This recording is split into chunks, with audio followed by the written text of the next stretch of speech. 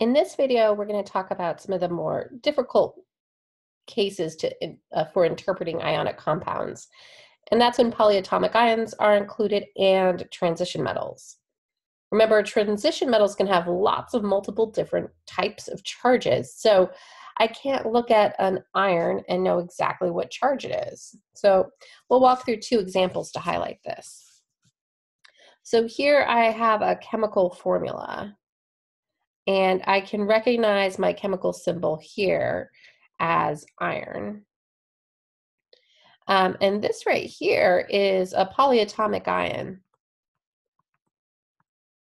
And I might not have this memorized, but I can recognize that I have more than one non-metal in my chemical formula. So if I recognize it's a polyatomic ion, and I go check it on the polyatomic ion chart, I can see this is cyanide. And based on our rules before, just saying the cation name and the anion name should be enough, except for that tricky thing about our transition metals, that they can have different charges. So I don't know if this is iron +2 or +3 or +4.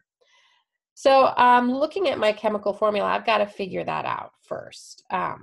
So each of my cyanide anions have a -1 charge. And I determined that by looking at my polyatomic ion chart. So then if I had one of these, I would have a +1 iron. My iron has to be positive, it's the cation. But since I had 3 of these, I can think of this as a reverse crisscross rule and make that a +3. So my iron has a +3 charge. I'm going to communicate that in writing out its name in Roman numerals. So I'd write iron, parentheses, Roman numeral 3, cyanide. So I'm using the name from the polyatomic ion chart for cyanide. Iron, I'm using the name of the element. And then I'm using Roman numerals to indicate the charge of the ion, of the iron.